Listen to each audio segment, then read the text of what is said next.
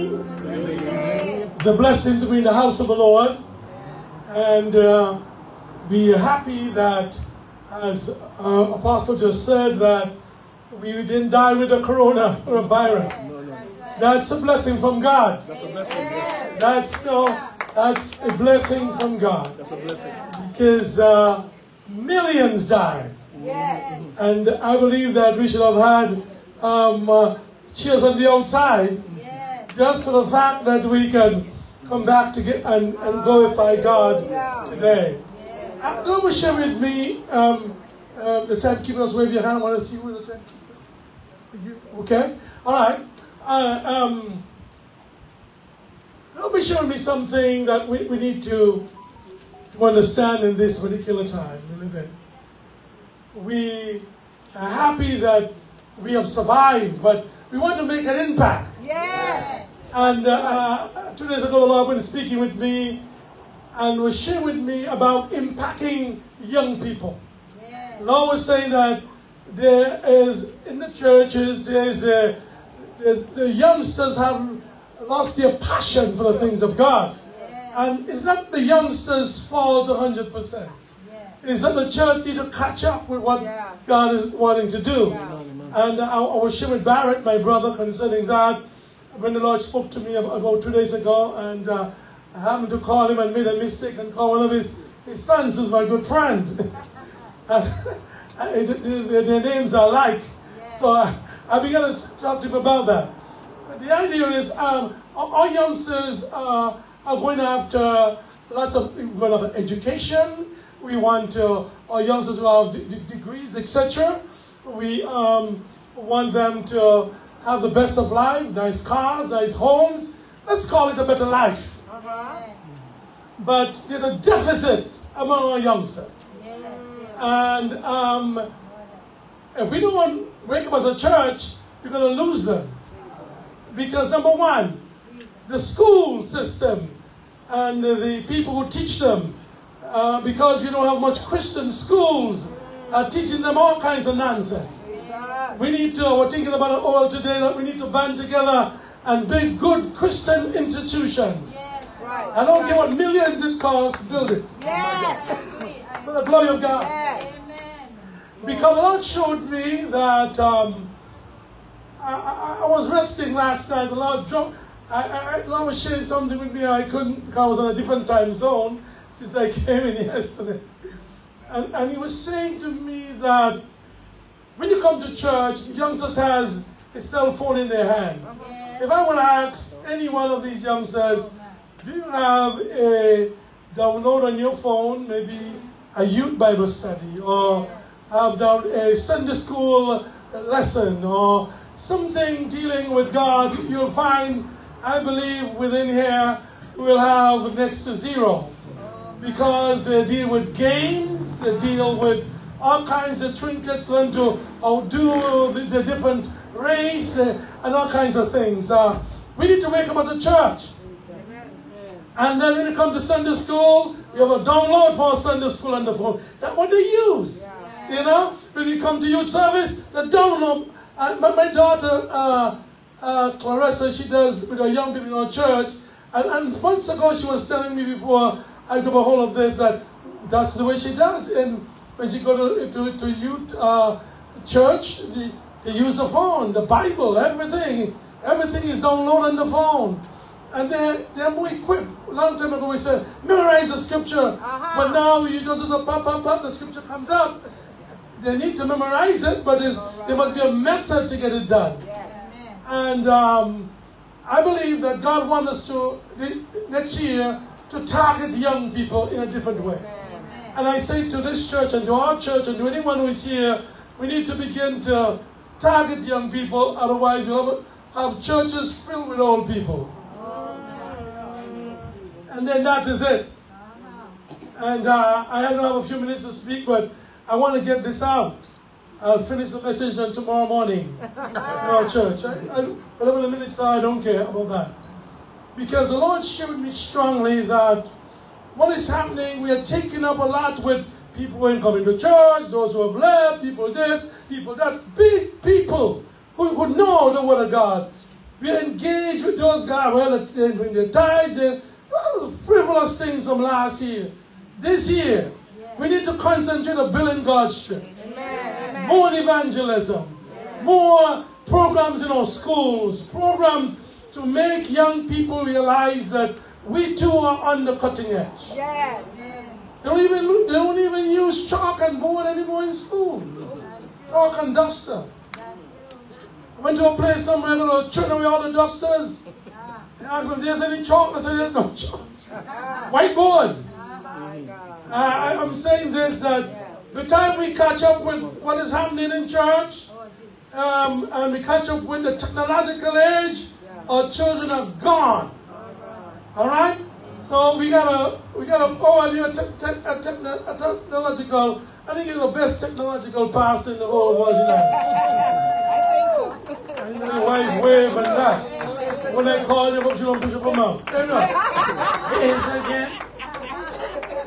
He don't hold his own stuff in his own book. Anyway, I believe we need to do some seminars and get serious with apps that we make specifically for young people. Easy to understand. Something that we are able to touch young lives with. Amen. Because if I ask today, anybody in this church should be between 8 to 19 stand up. 8 to 19. 8 to 19. This are 2 churches together here. Nobody here. 3 here? 3 churches. 3 churches. All right? Nobody 8 to 19 show up. By the way, in the church. RJ. What he said? What? He said 8 to 19, yes. That's okay, 8 to 19. 8 through 19. 8, 9, 10, 11, 12, 11. Yes, it's coming. All right? That's what I mean. So therefore, we need to not only keep church for big people in the coming year, we need to find a way to keep church for little people. And we can't keep the church the very same way. No, can't do it. All right. Now we have a few minutes to hear what the Lord will say to us. Now we're going to have prayer and fasting in our church beginning the next week for 2 weeks. And we know more about that tomorrow. What God has been sharing with me for this year as a theme, the gospel of the kingdom manifested. That means next year we're going to see the gospel of the kingdom we preach. There will be a manifesting power of signs, wonders, and miracles. I'm understanding that God is beginning to stir us up and move in the marketplace, in the doctor's office. Make every place a church. Amen? Make every place a church. And now, I'm going to share with you in a little while something called He Would Have Passed Them By. Let's say it together. He would have passed them by. Woo, powerful. One more time. He would have passed them by. And we'll just go to Mark 6. I'm going to just read this and then I'm going to trust you to go home and do the rest. 38. Hear what he says, Mark 6:38. He says,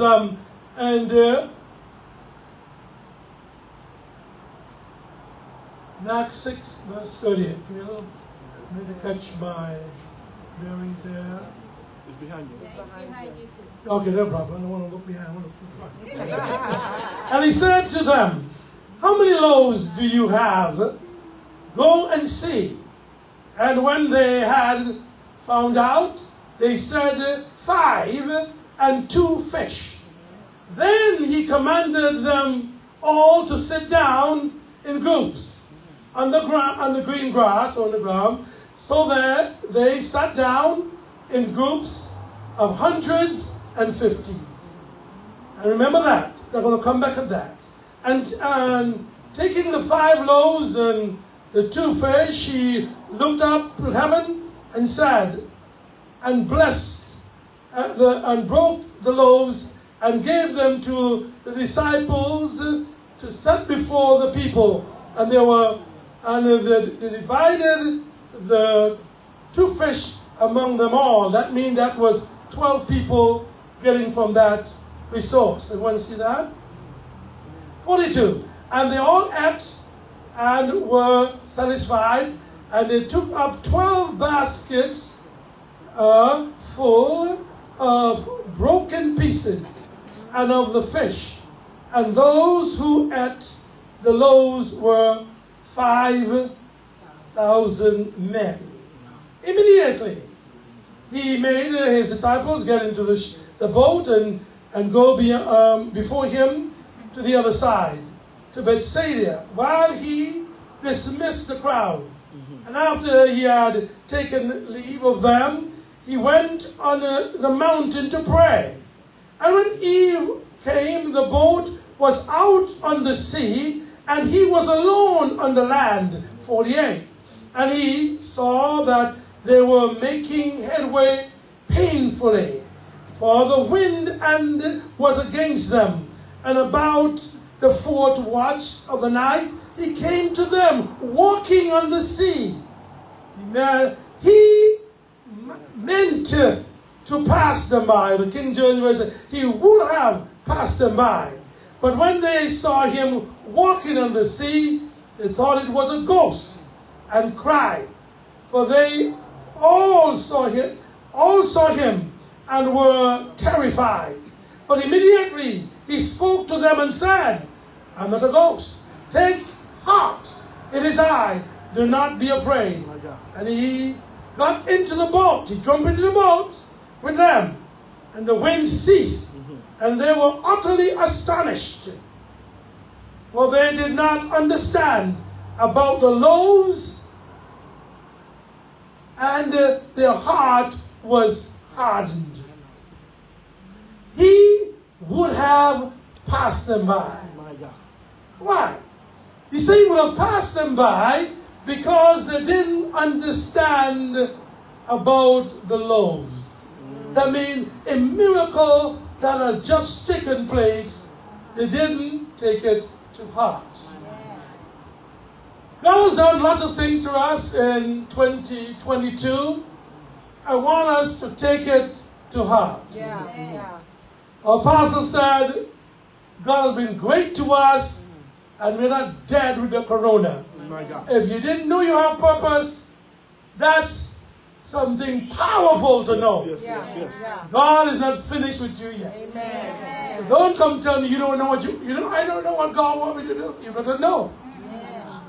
You understand, family? The fact you're here, just say I have a personal purpose. The fact that you're here and millions of guys say, I can't waste time. He would have passed them by because the miracle of the loaves and the fishes, they never took it to heart. And many people are going to certain things in life and say, Pastor, I've been praying, Pastor, pray. You know, I'm a prayer, Pastor, I give it a prayer, Pastor, pray, give, and nothing happened. He says, because they didn't understand the man they were dealing with, the miracle worker, the provider, the man who can do great things. He says, he saw them there in their struggle, and they didn't believe that Jesus can show up in a storm. They believe the devil could show up in a storm. Jesus help us. They call a ghost. They just saw that in the midst of their impossibility, when they didn't have anything, Jesus showed up. But then Jesus was showing up then. And he would have passed them in their mess. Passed them in their difficulties. Passing, rowing, going nowhere. I would have never bothered with them because they're not learning anything. Excuse me. The church of today must begin to learn. The church of today must begin to learn by experience. When something happened, learn from it. That's right. When God has delivered you from cancer, learn from it. When God has delivered you from glaucoma, learn from it. When God delivered some other thing, and something will just come and he said, my God, look at, he was delivered from this, and this killed him. Because your gaze. They didn't recognize the God in the midst of us. That's right. Don't care what happened to you in the next year. Learn the experiences from last year. Amen. From this year. Amen. That you know who your God is. And don't give up and don't give it up. Our brother said the tree jumped on his shoulder, but he said he began to worship. Ah. He didn't begin to cry, oh, poor me. Because you know worship brings results. That's what it means. Learn from your last victory. Yes. God wants the church to grow up. Yes. Amen. Learn from your last victory. A quick point I want to draw with you. As Jesus asked these wonderful guys,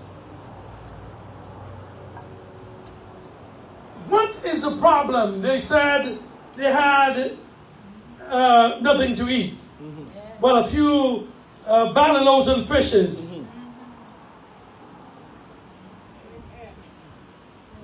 Jesus Christ always show up when there's a problem and there are limited resources. And sometimes you have a big problem but no money. Sometimes the doctor wants to help you, he can't do it because they don't have the facilities. You might know about heart, but there's nothing to help you here. What are you going to do when there is problems but little resources? Here, there was a big problem and little resources, but God didn't mind about the resources because he was a big God. He said, how much do you have? They brought the little they had to the Lord, and the Lord said to them, put it into my hand. Look at this. When they put a little in God's hand, God then multiplied in the hands of the disciples. And that's the reason I believe he would have passed them by, because the little that they had, or the little that they had in their hand, he began to multiply by 12. And they could see, he said, learn. He said to them, I just gave you an ABC course in miracles. He said, look at this. I'm going to give you guys a lesson. But he said their heart was hardened. They learned nothing. May God open the heart of the church that when God is doing something, we take it to heart. He then gave it to the 12 disciples. And I did a little mathematics. If it's off, my brother will correct it when he comes here. The idea was that, listen to those guys. One little meal, 12 guys got at least they're going to eat what they had in their hand and say at least the thing is multiplied. But listen, by the 12 of them, he asked them to put the people to sit down in 50 and 100. Look at that. It was very magical. Because each of these disciples, if they were gone to a group from their one hand, it multiplied 50 times. Still they learned nothing. From their own hand, if you went to the group of 100, it multiplied 100 times. And they learned nothing.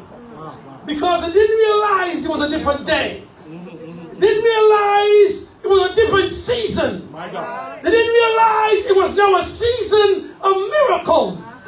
They were still behind. They were looking in the natural. When God was looking and looking into the supernatural.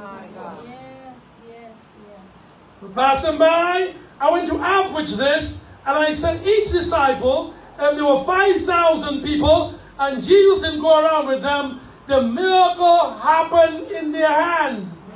Jesus could have said, like the Look On Church, come up here, everybody, be healed. Be healed. Be healed. Be healed. Okay, be healed. He could have asked a little they're saying, be healed, be healed, be healed. But he didn't get it to the miracle happened. He put it in the 12 guys' hand, and they became miracle workers. Hallelujah. And even during the church, God began to manifest his gifts through his people, still are hard. I see some shallowness in Christianity. God does so many things to people, and still they want to serve him now. They're good. They have all kind of philosophies now. My God, help us. Nothing root went down. If I average, if there were 5,000 people, each disciple had to touch 416 persons. That means the Lord says, you've got to learn this. That means each disciple gave to 416 in average. 416. And still they learned nothing. They didn't realize that this wasn't the same day. They didn't understand there was a new day. Church, we must understand this is a new day. You're facing a new year. Where God's about to do some brand new miracles. That's right, that's right. They didn't understand. And I said, if every man brought his wife, we would have had approximately 10,000. If each person had one child there, approximately 15,000 people. But each group had to be 50. He made it simple for these guys to see. 50, 100, the same model, the Moses model. Yes. 50, 100, sat down. Every time these guys go up there, the miracles happen. And I said, each woman, a man brought one child, and there was no one child then. There's a lot of children. My God. Each disciple would have served 1,250 times bread and fish. And that's why he will pass them by. Because they didn't understand it was a different day. Church of the Living God, as we go into the new year, it's a different day. It's a different season. It's a time of miracles. It's a time when the kingdom of God is preached. Expect something. Get healing line. Get deliverance line. Amen. It's a different day. 1,250 people, each one of these guys touched approximately, and they did not recognize that miracle. There was provision, there was nothing, and God provided much for them. In our today's world, we find that we as Christians don't want to attempt anything great. Come on. Attempt great things because we will see big miracles. I was talking to someone today. Put yourself in position for God to do great things or big things in your life. Be positioned. They were in position for God to do something big. I was saying that there was a problem in the Caribbean when there was no airlines running. We had to go to Miami to go where we have to go in the region. And we said, let's buy some. No, first I was dealing with a cargo plane to deal with. I was saying, you're going to move some services to the region. I was talking to someone and said, well, things are difficult. How are we going to move the potato and the yam from down? And I said, let's buy an airplane. Let's buy a cargo plane. No, in the Caribbean can't buy a plane. All these 100 islands can't get buy one cargo plane. Huh? And one man in America have 20 and 100 and 150. This is how you think. Get in position. I was talking to a guy about, I'm thinking now, they're going to buy some aircraft to do transportation. He said, boy, I don't believe people are going to give any money into that. I said, what do you think? You understand that, family? If you don't put yourself in a position for miracles, you'll see none. We always go to Miami and go down the road if we don't do something about it. If we don't get our own cargo plane, everything will rot in our own countries, rot in Dominica, to play stone with avocados in St. Vincent, cook up in the air down in Grenada, roll on dead back in the field. When we could benefit We train. Amen. But if we have no cargo planes to go in a place, we have no planes to fly, and everybody looking to each other. He ain't buying it, I ain't buying none. And all of us in the same mess. Attempt something great. This was a massive miracle. All we have to have is a faith that the little $1,000, I believe if we have a faith tonight, oh well, we could pick up one aircraft tonight. How much is it? How much is the aircraft? 10 million. How much we raise tonight? Maybe 1 million. Or we could raise 50 cents. We could raise 1 million, we could raise 50 cents. It's for the 40 million aircraft. Yes. And because we give it in the Lord's hand. Yes. Hallelujah. Yes, that's it. That's it. You see what happened? Listen to me. Yes. You can't stop me from thinking this way. Amen. One day I went to a pastor's house. He was not completed. And I said, I'm gonna plaster your whole house for you. Yes. How much is it? He says. I said, I'm going to tell you when I'm finished. When I'm finished, I told him free. He said, I don't like to take things from people. All that message they keep preaching in the pulpit. I said, it is free. All right. It is free. Free.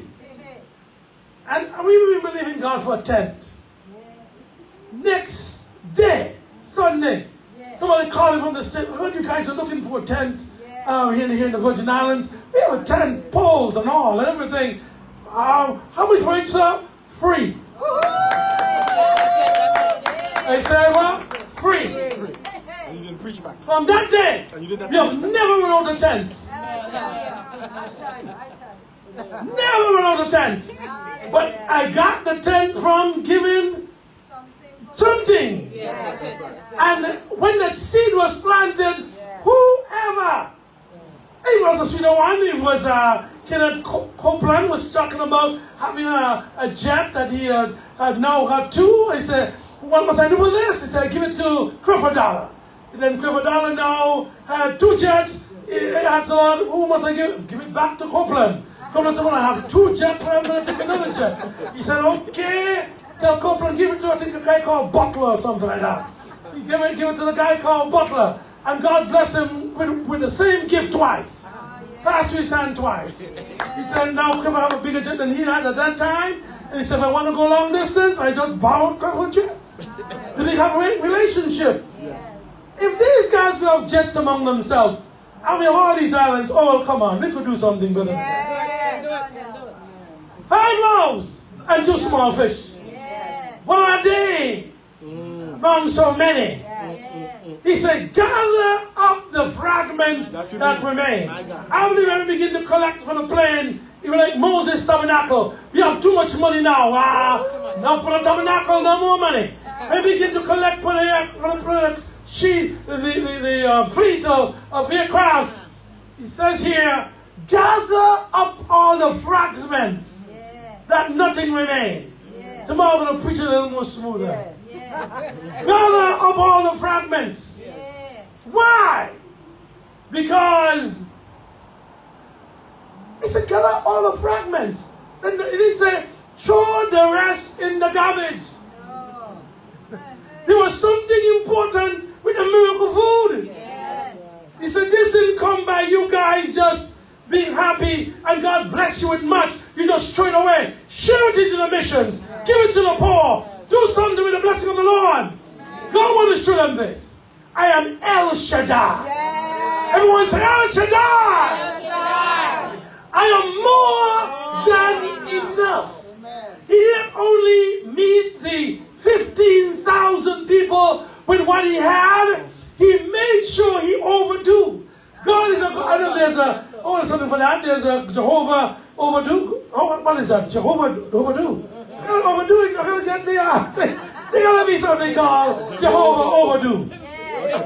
More than enough. It's more than enough. I gotta get the Have a song like that. Jehovah overdo. All right, guys, Jehovah overdo. That was just like that.